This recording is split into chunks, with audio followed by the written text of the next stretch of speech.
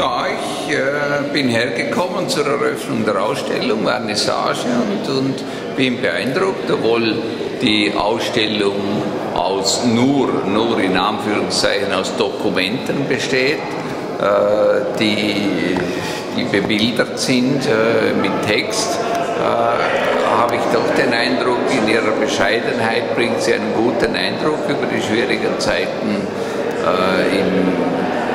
vor dem Krieg 1938, gerade auch vor dem Hintergrund dieser schwarzen Bilder, wie Liechtenstein in der Umgebung aussah, dunkle, schwierige Zeiten.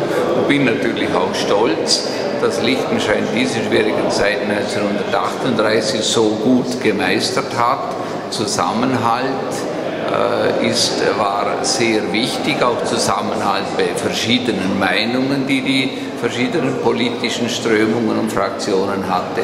Das ist beeindruckend und auch eine Lehre für die Zukunft, dass wir in unserem ganz kleinen Land zusammenstehen müssen für das gemeinsame Interesse, weiter ein eigenes, souveränes Land zu haben.